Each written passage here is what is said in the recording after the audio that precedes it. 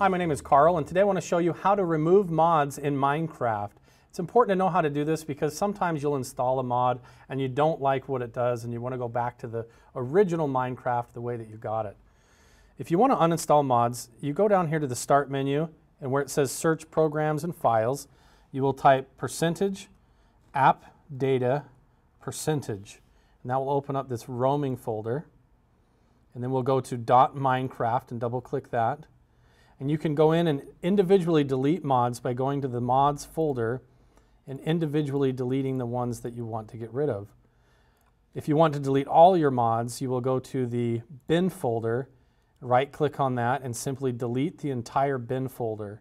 This will give you a completely clean slate when it comes to your mods on Minecraft, and the next time you restart Minecraft, it will reinstall all the packs and the textures and everything and bring it back to an original game like the first day that you got it.